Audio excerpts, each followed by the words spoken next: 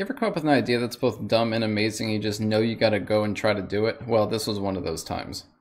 And to do that, we'll be writing some code on a piece of paper, we'll be taking a picture of it with a camera, running it through Google Vision AI, and then executing the output as if it were source code. And obviously this entire process will be automated. I got this idea from a Galaxy Brain meme that came across from the Programmer Humor bot that posted to my Discord.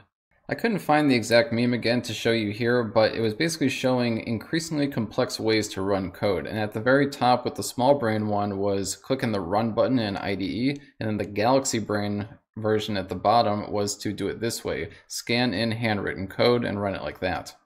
And I thought, you know what, that can definitely be done, and so here we are. Before we start writing code, I want to give a quick demo on Google Vision AI because that ultimately is the special sauce that's doing all the hard work here. Think of Google Vision AI as some really advanced OCR that can also do handwritten text really well that's delivered through an API. The reason I chose this over just generic OCR that you can download on Linux is because this has really good handwriting recognition and my handwriting is very bad. They have a little demo here that we can do, and I'm just going to upload a screenshot I took of some source code on my computer. And you can see that it's showing a bunch of different attributes, like it knows its font, it knows its dark background, electric blue, screenshot, stuff like that, but what we're really interested in is the text. And you can see that it's identified some areas with some text, and it showed you what the actual text is here on the right hand side. Obviously this format's not overly useful for what we're trying to do, but in the actual JSON response that comes back from their API, they have a description field, which is just the raw data. And this is just everything it finds concatenated together, which is exactly what we're going to use. And we're going to take this and we're going to pass it to the JavaScript interpreter as source code. So first step is we need the handwritten source code. I've hooked up a second webcam and I've written up some source code here.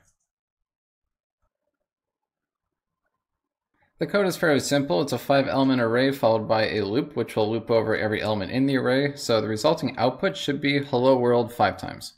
Since my program's not going to be able to access the webcam at the same time my video recording software is, I'm going to have to turn this camera off now. This program is going to consist of 3 main parts. The first is going to be the actual capturing of one frame from the webcam, and for that we'll use child process and exec and call into ffmpeg to get the frame.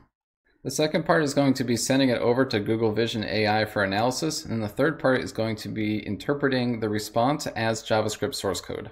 Capturing the frame is fairly simple. We're calling it to ffmpeg. We're specifying that we want a full-size image, that our input device is /dev/video1. We want 1 frame, and we want to save it as code.jpg.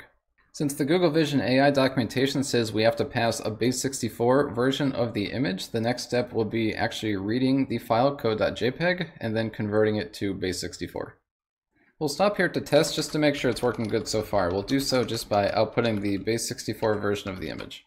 So when we run run.js, 2 things should happen. The first thing should be that it should create a file called code.jpg, and then it should output base64 to the screen. So there's our base64. If we then check our directory, we now have a code.jpg file that we just created.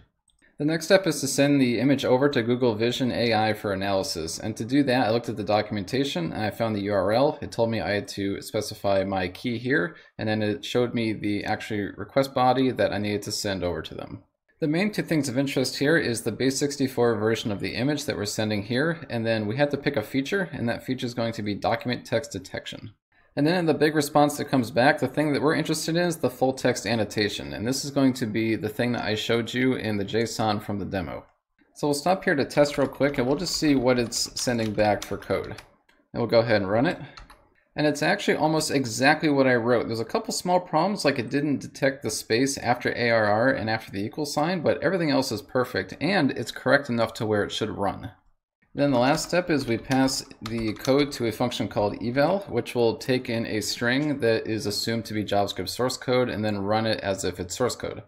And then the last thing to do is see if the whole thing works. So we run it, and our code executes perfectly. So there you have it. We successfully went from written code to output in the terminal.